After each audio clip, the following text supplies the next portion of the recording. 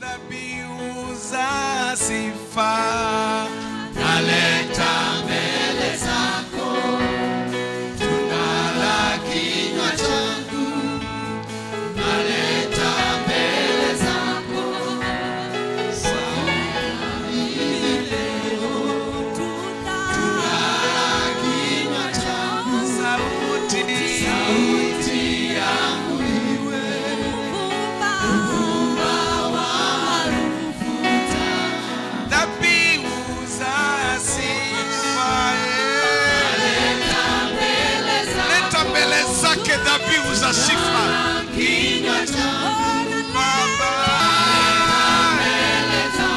Baba, tunala kinywa changu, naleta mbele zako, sogea hivi leo, tunala kinywa changu, sauti yangu iwe uvumba wa marufuta, wewe dhabihu za sifa, naleta mbele zako, dhabihu zangu, nala kinywa changu Baba, naleta mbele zako, pokea hivi leo, tunala kinywa changu, sauti yangu iwe uvumba wa marufuta, sauti yangu iwe uvumba wa marufuta, sauti yangu iwe uvumba wa marufuta, sauti yangu iwe uvumba wa marufuta, sauti yangu iwe uvumba wa marufuta, sauti zetu ziwe uvumba wa marufuta. We worship you, Lord. We give praise. Make a sweet sound to him. Make melody to his holy name. Worship in his sanctuary. Lift up the name of Jesus. Glory, glory. Hallelujah. Yes, Lord. Yes, Jesus. We praise you. We bless you.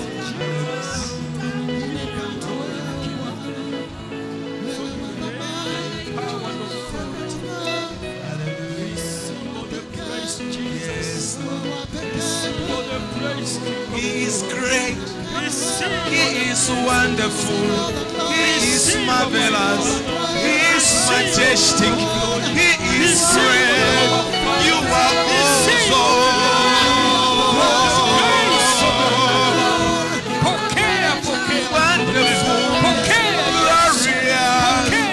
majestic, holy,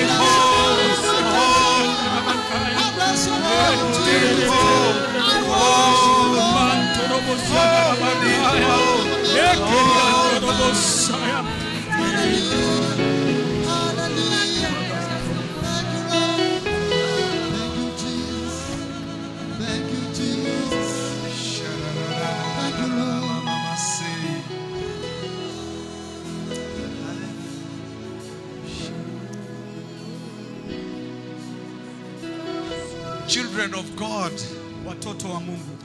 that's how worship means. Hivyo ndivyo ibada inamaanisha. We are united to worship him and speak of his greatness. Tumeunganika kumwabudu na kuongea juu ya ukuu wake. To make melody before his presence. Kutoa sauti nzuri katika uwepo wake. To sing unto him. Kumuimbia. For who he is. Kwa jinsi alivyo. Even if he has not answered your prayer. Hata kama hajajibu ombi lako. He remains God. Anabaki kuwa Mungu wetu. He doesn't change. Habadiliki. He doesn't change, children of God. Yeye habadiliki watoto wa Mungu. That's why Ndiyo sababu we bring our hearts to him. twaleta mioyo yetu kwake. I want to request you Nataka niwaombe to be seated. mkae chini. And I want to do some introduction. Na nataka nifanye utambulizi. Appreciate your worship to be wonderful. Thank you so much. Shukuru wapendwa hawa ni wa kupendeza. Thank you. You can be seated and Asante mwaweza join kukaa. me as I share the word of the Lord with you. I want to talk to you a little bit, just an introduction about serving God with a perfect heart. Nataka ninene pamoja nanyi kidogo tu kwa njia ya utambulizi jinsi ya kumtumikia Mungu. My key scripture will come from the book of 1 Chronicles chapter 28. Somo langu kuu litatoka katika kitabu cha Mambo ya Nyakati sura ya 8. And I want to welcome my viewers. Na nataka nikaribishe watazamaji wangu. Many of you who are watching us, Wengi wenu ambao mnatutazama, please like it. tafadhali ipende hiyo. And those who are on Facebook live stream, like it. Na wale pia mlio katika Facebook, ipende pia. And some of you are right in the hospital. We are with you where you are. Na baadhi yenu mko hospitalini, tuko pamoja nanyi pale. Some of you are right at home. Baadhi yenu mko nyumbani. We are praying for you. Tunaomba kwenu. King Jesus Faith Church, Kanisa hili la Mfalme Yesu, Bungoma Town Church, kanisa la mji wa Bungoma, located in the heart of Bungoma, ambalo liko katika moyo wa Bungoma, was positioned for you, liliwekwa hapa kwa ajili yako, so that we can minister an over service to you. ili tupate kukuhudumia wewe. And I believe Na ninaamini by sharing this word with you, kwa kushiriki neno hili it will nanyi be a blessing. itakuwa Don't baraka. allow anything to distract you. Usiruhusu kitu chochote Pay kikuzuie. close attention Hebu kuwa na makini to what God is saying to your heart. kwa kila ambacho Mungu ananenea moyo wako. In my sharing, Katika kushiriki kwangu, I'm doing this introduction natoa utambulizi huu because we are going to look at motives and attitudes in serving our God. tunaenda kuangalia nia na dhamira za kumtumikia Mungu. Thank you so much. Brethren, Wapendwa, even if we are called to serve Him, hata kama tumeitwa kumtumikia the yeye, determining factor kitu kinachoamua is our hearts. ni hali ya mioyo yetu. The state of your heart Hali ya moyo wako matters a lot. inajalisha sana.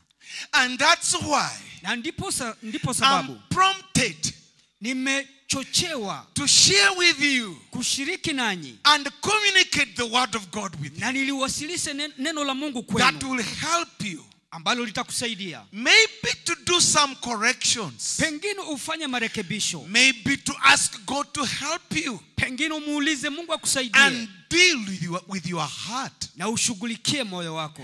Please look at these scriptures. Tafadhali angalia maandiko haya. The book of Chronicles, 1 Chronicles. Kitabu cha Mambo ya Nyakati ya kwanza. Repeat again.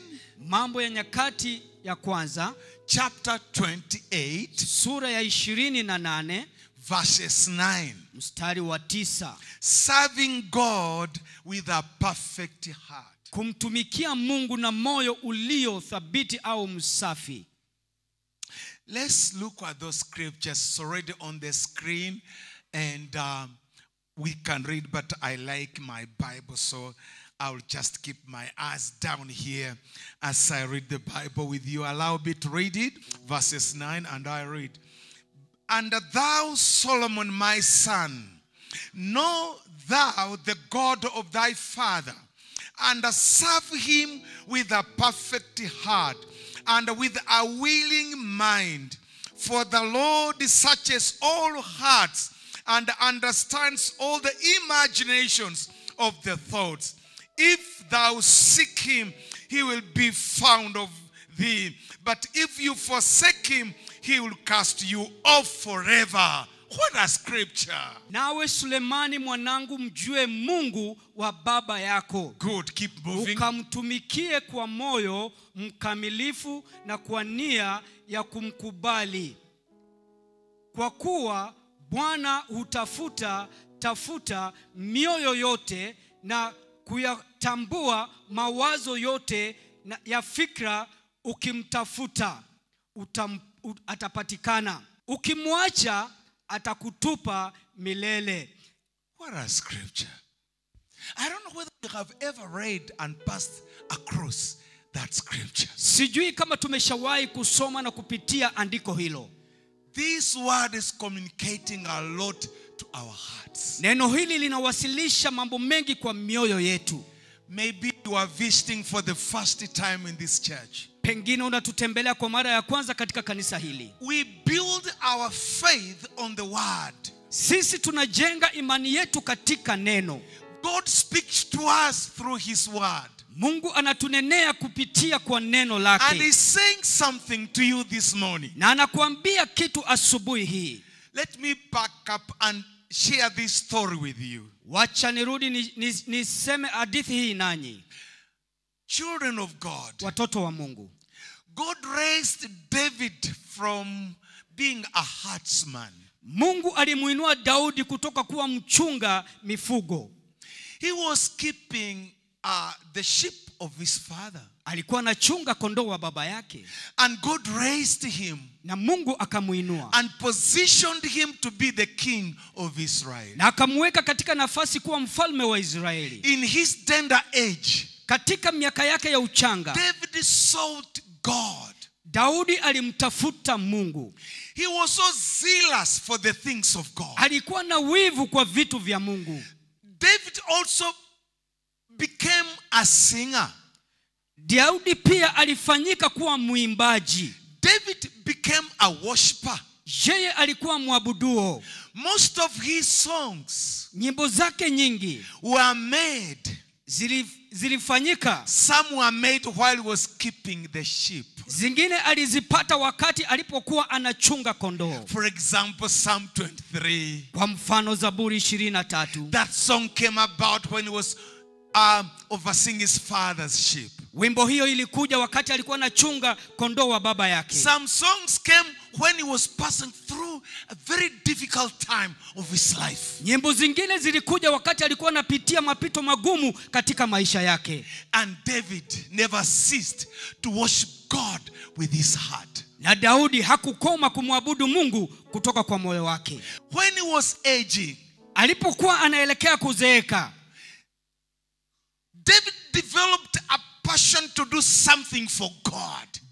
Daudi alikuza shauku ya kumtumikia Mungu. He wanted to build a house for God. Alitaka kumjengea Mungu nyumba. He watched his predecessor. Yeye aliangalia watangulizi wake. The leadership they had. Uongozi waliokuwa nao. He knew that they were not pleasing God. Na alijua kwamba haikumpendeza Mungu. Obviously you understand that was King Saul. Alikuwa mfalme Sauli. King Saul, the first king of Israel. Mfalme Sauli, mfalme wa kwanza wa Israeli. His leadership was questionable. Uongozi wake ulikuwa na maswali. When you start the book of Samuel, unaposoma kitabu cha Samueli, his characteristics is well explained. Tabia zake zimeelezewa vizuri sana. God rejected him. Mungu alimkataa. Why? Kwa nini? He became rebellious. Yeye alifanyika muasi. His heart was contrary. Moyo wake ulitoka kwa Mungu. And some of you who walk through the Bible, na baadhi yenu ambao mmetembea kwa Biblia, we always make an exercise. Huwa tunafanya mazoezi. And we say David. Na tunasema Daudi. With a whole heart. Na moyo wote. But Saul, lakini Sauli, a divided heart. Moyo uliogawika. These two leaders, viongozi hawa wawili, one has a heart for God. Moja ana moyo kumwelekea Mungu. The first one, wa kwanza, had no heart for God. Hakuwa na moyo kwa ajili ya Mungu. And God bear witness about David. Na Mungu anashuhudia juu ya Daudi. He said, anasema, he is a man after my heart. Yeye ni mtu anayetafuta moyo wangu. Oh, praise the name of Jesus. Bwana asifiwe. Can you hold that scripture and go to the book of Acts and look at what God said about David? Je, unaweza kushikilia andiko hilo uende katika kitabu cha Matendo ya Mitume uone ni kitu gani Mungu alinena juu ya Daudi? He said, David, anasema Daudi, is a man after God's own heart. Yeye ni mtu aliye na moyo kumwelekea Mungu. And we want to look at that. Na tunataka tuangalie hiyo. 21 he says, afterward they desired a king, and God gave unto them Saul, the son of Cis, a man of the tribe of Benjamin, by the space of 40 years. And then verses 22, and when he had removed him, removed who? Saul, he raised up them David to be their king, to whom also he gave testimony, and said, I have found David, the son of Jesse, a man after mine own heart, which shall fulfill all my will. Please, verses 22 only. Mstari wa 22. Na alipokwisha kumuondoa huyo, akamuinua Daudi awe mfalme wao, ambaye alimshuhudia akisema, nimemuona Daudi mwana wa Yese, mtu anaye upendeza moyo wangu. Now, these are two characteristics, children of God. Hizi ni tabia mbili watoto wa Mungu. We look at King Saul. Tunamwangalia mfalme Sauli. He was given an opportunity to serve God. Alipewa fursa kumtumikia Mungu. By serving God's people. Kwa kutumikia watu wa Mungu. Also, Saul was picked from looking for his father's donkey. Pia Sauli aliweza kuchukuliwa kutoka kwa kutafuta punda wa baba yake. A Benjamin, God raised him up.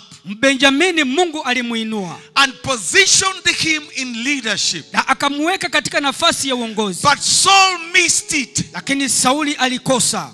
Why? Kwa nini? He was after pleasing people. Yeye alitaka kupendeza watu. We will look into that later on, but I will not go into that details. But men and women of God, tutaangalia hiyo baadaye, lakini hatuendi kuangalia hiyo. Lakini wanaume na wanawake wa Mungu, his heart was not for God. Moyo wake haukuwa wa Mungu. His heart was to win people. Moyo wake ulikuwa ni kupata watu. What people will say about him. Je, watu wangesema nini kumhusu? How he could impress people. Jinsi angependeza watu. He was after the praises of men. Yeye alitaka sifa za watu.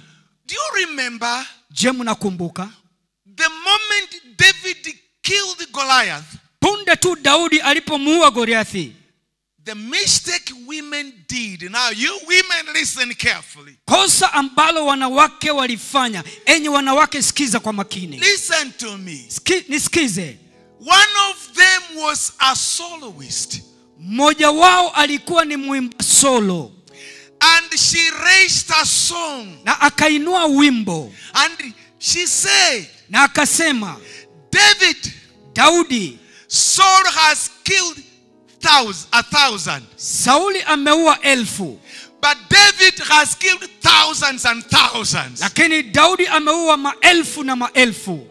That song, wimbo huo, was captured by the women of Israel. Ulishikwa na wanawake wa Israeli. And they began to sing. Na wakaanza kuimba. They thought, walifikiria, their leader will be impressed. Kiongozi wao atapendezwa. That was Saul. Ambaye ni Sauli. Because David had brought victory in the camp. Kwa sababu Daudi alikuwa ameleta ushindi kwenye kampi. Everybody was happy. Kila mmoja alikuwa na furaha. The giant is removed. Jitu ameuawa. The obstacle is gone. Kikwazo kimetolewa. People are celebrating. Watu wanasherehekea. The armies are happy. Jeshi limefurahi. Goliath is not existing anymore. Goliathi hayuko tena. Women are singing. Wanawake wanaimba. But Saul, lakini Sauli, was downtrodden. His heart was broken. Moyo wake ulivunjika. He was unhappy. Yeye hakuwa na furaha. Something went wrong in his heart. Kuna kitu kilichoharibika katika moyo wake. Jealousy. Wivu. Inside his heart. Wivu ndani ya moyo wake. Brothers, jealousy can kill you. Ndugu, wivu waweza kukumaliza.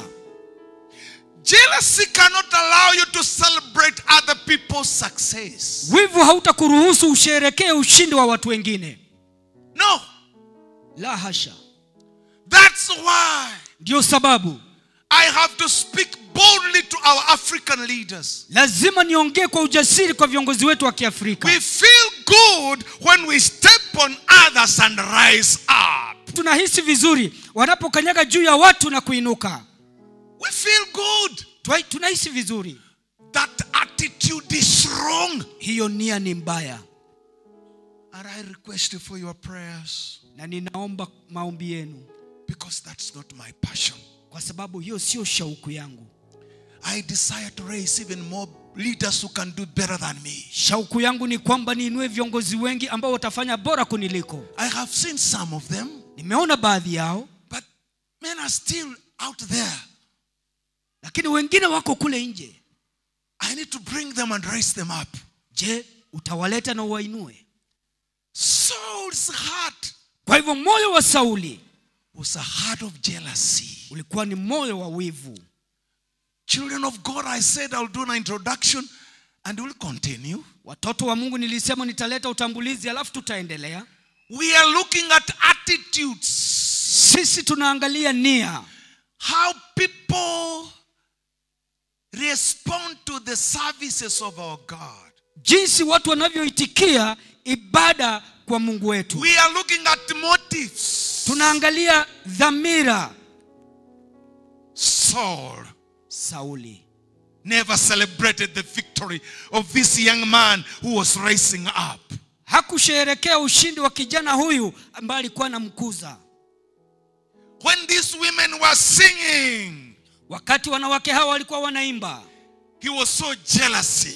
Yeye alijawa na wivu. We see pride inside eating him up. Tunaona kiburi kikimkula. Inside there was that voice saying, ndani mwake kulikuwa na ile sauti ilikuwa inasema, I wish all these praises are loaded on me. Laiti sifa zote hizi zingewekwa kwangu. We become so selfish when we don't celebrate others. Tunafanyika wabinafsi tusiposherehekea wengine. Wachoyo. Tell them. Tunafanyika wachoyo na wabinafsi tusiposherehekea wengine. Your heart is crushed when you see the success of others. Moyo wako unasiagwa wakati ambapo unaona ufanisi wa wengine. Wrong attitude. Dhamira mbaya. Wrong motives. Nia mbaya made Saul to be rejected. Hii ilisababisha Sauli akataliwe. That's why ndio sababu some people, baadhi ya watu, hang on leadership, wananing'inia kwa uongozi, even if they are aging, hata kama miaka imekwenda, but they still want to hang on because they don't see others. Lakini wanataka waning'inie ni kwa sababu hawaoni wengine. Children of God, watoto wa Mungu, all of us, sisi sote, parents, wazazi, all of us, sisi sote, leaders, viongozi, our motive must be right. Lazima dhamira yetu na nia zetu ziwe sawa. Our motive should promote others. Dhamira yetu lazima iwe ya kuinua wengine. To hold others in our arms. Tuwashikilie wengine mikononi mwetu. And say you can make it. Na tusiwaambie mnaweza. If you are doing some correction, kama unafanya marekebisho, it is not criticism. Sio kukosoa. That's why in leadership, ndio sababu katika uongozi, the wrong attitude will say, ni ambaye itasema, I knew it. Nilijua. He can't do it. Yeye hawezi. He can't make it. Yeye hawezi. He is nothing. Yeye ni bure. I am a person on show. Mimi ni mtu ambaye anaonekana. People should praise me. Watu lazima wanisifu. Put a smile when people celebrate you. Unaweka tabasamu wakati watu wanakusherehekea. Children of God, watoto wa Mungu, today, leo, we are here to double check our hearts. Tuko hapa kuangalia tena mioyo yetu. Every service we render kila on this planet Earth tunaotoa katika sayari hii must be double checked. Lazima ichunguzwe tena. Because it's coming from the heart. Kwa sababu inatoka kwenye moyo. Bwana Yesu asifiwe. Whether a song is coming from the heart, iwe ni wimbo unaotoka kwenye moyo. Whether preaching like me here is coming, it must come from the heart. Iwe ni mahubiri kama mimi sasa, lazima itoke kwa moyo. What's the motive behind my preaching? Je, dhamira nyuma ya kile ninakihubiri ni ipi? Am I preaching so that you can praise me? Je, ninahubiri ili munisifu? Oh, no. I don't want it. Staki hiyo. Friends, Marafiki, it is true. ni kweli. Sometimes people not like what we tell others. Wakati watu wengine hawapendi tunachowaambia wengine.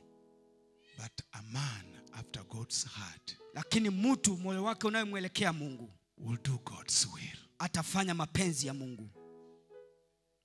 Allow me now to give you the definition of the word perfect heart. A heart at peace Moyo ulio na amani with God. na Mungu. It's coming from the word sholem. Inatoka kwa neno sholem.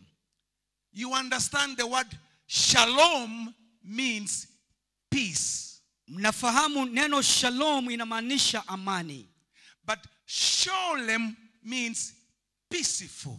Lakini sholem inamaanisha kuwa na amani. Perfect heart means complete. Moyo mkamilifu unamaanisha kamili, Undivided. kisichogawika, Undivided. kutogawika, Kutokuwa kuwili. kutokuwa kuwili. Good.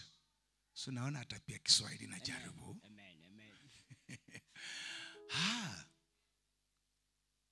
Perfect heart also means committed. Moyo mkamilifu pia inamaanisha kujitoa, Committed. kujitolea. Perfect heart means loyalty. Moyo mkamilifu inamaanisha kunyenyekea chini ya mtu. You got it? Umeipata?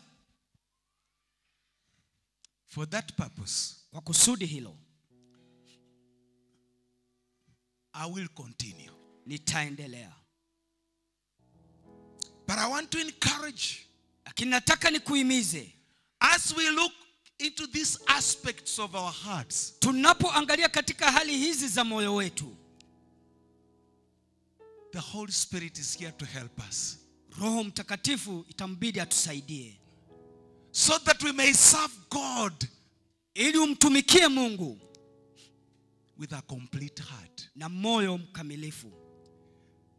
Peace with Him. Uwe na amani pamoja naye.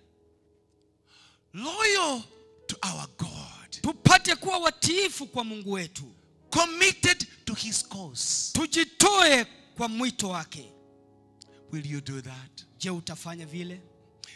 I want to pray for our viewers. Nataka kuombea watazamaji wetu. My dear viewers, Watazamaji wetu wapendwa, wherever you are, popote ulipo, I'm praying for you. ninakuombea. No matter what you are going through, Haijalishi unapitia nini, we serve God who is faithful. tunamtumikia Mungu ambaye ni May mwaminifu. God meet you at the point of your need. Hebu Mungu akutane nawe katika maeneo ya May God mahitaji yako. lift you from that pain and from that disease. Hebu akuinue kutoka kwa uchungu na ugonjwa In the huo name of Jesus, katika jina la I Yesu. rebuke that demonic attack over you. Ninakemea mashambulishi hayo ya shetani juu yako. You man of God, Ewe mtu wa Mungu, you are discouraged. umeshushwa. I'm praying for you. Ninakuombea. Rise up because God is strengthening your faith. Inuka kwa sababu Mungu anatia nguvu Don't imani give yako. up. Usikate tamaa. God is giving you grace. Mungu anakupa neema. The word of God says, Neno la Mungu lasema, rejoice not, O my enemy. msisherekee maadui zangu. Though I fall, I rise up again. Ingawaje ninaanguka nitainuka You tena. rise up again, child of Inuka God. tena mwana wa Mungu. Never give up. Usikate tamaa. Thank you, Father God. Asante Baba Mungu. I thank you for this church. Nakushukuru kwa ajili ya kanisa hili. Thank you for the ministers of this church. Asante kwa ajili ya huduma kanisa hili. Thank you for the pastors. Asante kwa ajili ya uchungaji. Thank you for Christian workers. Asante kwa ajili ya watendakazi wa Thank you for Kristo. our youth, Asante kwa vijana wetu, our women leaders, viongozi wa wanawake wetu, all the mamas of this church. mama wote wa kanisa hili. I'm praying for them, oh God. Nawaombea Mungu. Lord, you are able to do exceedingly abundantly above all what we think or ask, according to the power that worketh in and through us, oh God. Let it be done for your glory. Wacha In ifanyike kwa Jesus' utukufu name we pray. And God's people say, Amen. Amen. Come on, put your hand together and bless the name of Amen. Jesus.